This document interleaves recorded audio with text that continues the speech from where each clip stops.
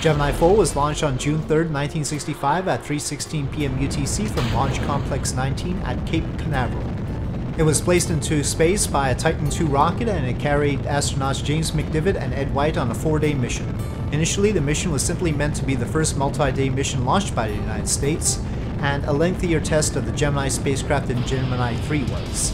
Gemini 3 had only made 3 orbits of the Earth, while Gemini 4 aimed for 66. However, with Soviet cosmonaut Alexei Leonov performing the first EVA, the first spacewalk, on the Voskhod 2 mission 3 months earlier, NASA decided to speed up its timeline and have Ed White perform the first American EVA on this mission. That turned out to be a very good thing, because there were a lot of unforeseen difficulties with EVAs that wouldn't be resolved until the very last Gemini mission, Gemini 12. An additional goal for the mission was for the Gemini spacecraft to do a rendezvous of the spent Titan II second stage, but this failed because the crew had not fully trained on the counterintuitive nature of space rendezvous. The stage was still venting propellant, so that its orbit was actually changing during the attempt, and they lacked the rendezvous radar used on later missions. Ed White's EVA had some complications, but not in the same way as Alexei Leonov's first EVA. While both spacesuits caused maneuverability problems while inflated, Leonov's inflation proved more dire, and he had to return through the unique Voskhod airlock module, while for Gemini the entire cabin was depressurized, so Ed White had a larger hatch to return through. The problem for Gemini 4 was that the hatch latch mechanism initially had problems releasing, and when White returned into the capsule, it was a struggle to actually get it to close again.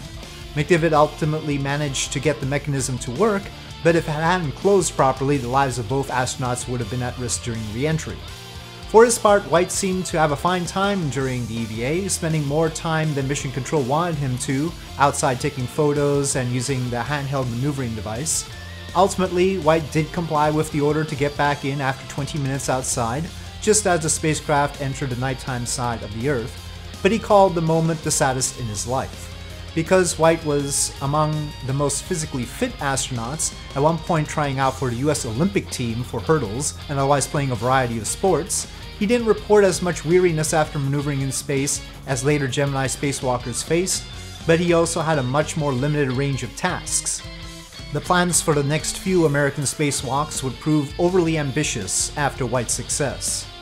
Re-entry did not go as planned. Thanks to a computer failure on the final day of the mission, the astronauts had to use a more hands-on re-entry which basically spin-stabilized the spacecraft, further complicated by a malfunctioning thruster.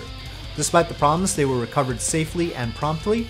As had been the case with every American spaceflight, the medical community had expressed concern about astronauts surviving in space for any time longer than the previous spaceflight already proved that they could, but McDivitt and White were examined and found to be of good health.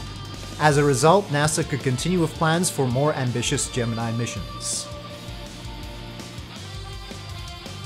With that, thank you for watching this mission profile of Gemini 4.